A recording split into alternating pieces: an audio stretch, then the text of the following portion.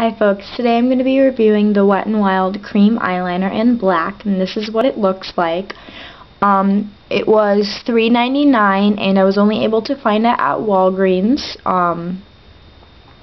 Now this is something I would definitely recommend because it lasts forever. Like when I tried it on the first day, and it lasted all day, and I actually fell asleep with it on, and the next day, like, it was still on, like, and didn't fade or anything, which is really good because I kind of just wanted to test out, like, its longevity and everything. So this, it lasts forever. It's really creamy. It applies easily.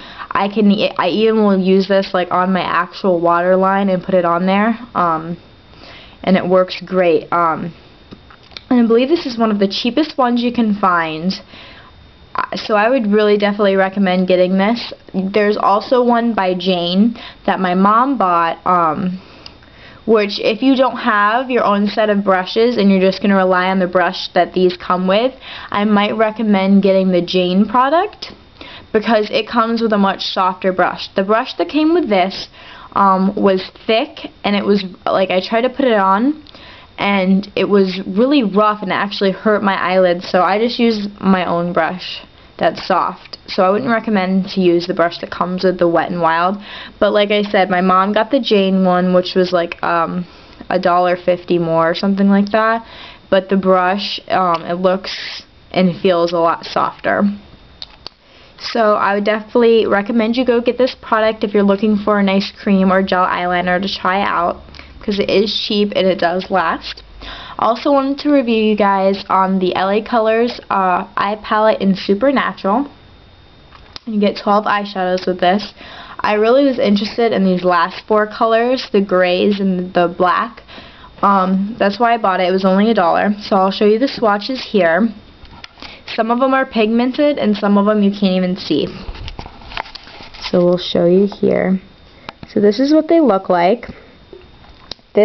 The row on the bottom here is actually the top row, and the row on the top is the bottom row. As you can see, there's some pigmented colors, and like the other colors that are right here, you can't even see them, and the ones that are in the middle there, you can't see them. So like the light colors are really light, so you can only really get use out of the more pigmented ones if you're looking for a strong look. Now I wanted to just do a smoky look with the grays and the black, but when I tried to do the smoky look with this, it turned out blue, and the grays, which you can't really tell, but when you put it on your eye, those last 4 grays there, they have blue in them, even though it doesn't look like they do. So when you do a smoky eye with this, it looks like a bluey black. So if that's something that you're looking for, I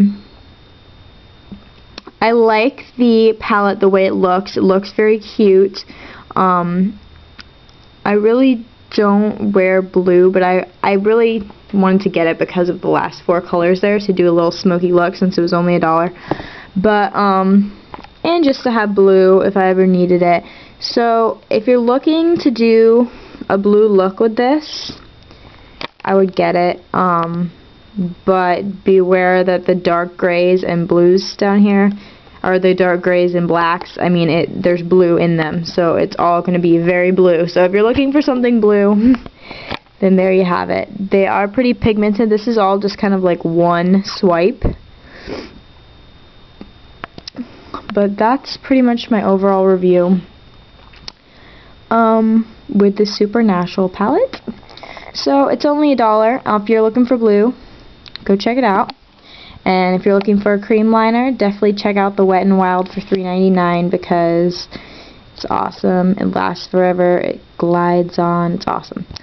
Alright guys, that's it. I'll see you guys later. If you have any comments or questions, please write them in the comment bar and let me know if you want any specific tutorials or reviews or anything like that. Alright guys, see y'all later. Bye.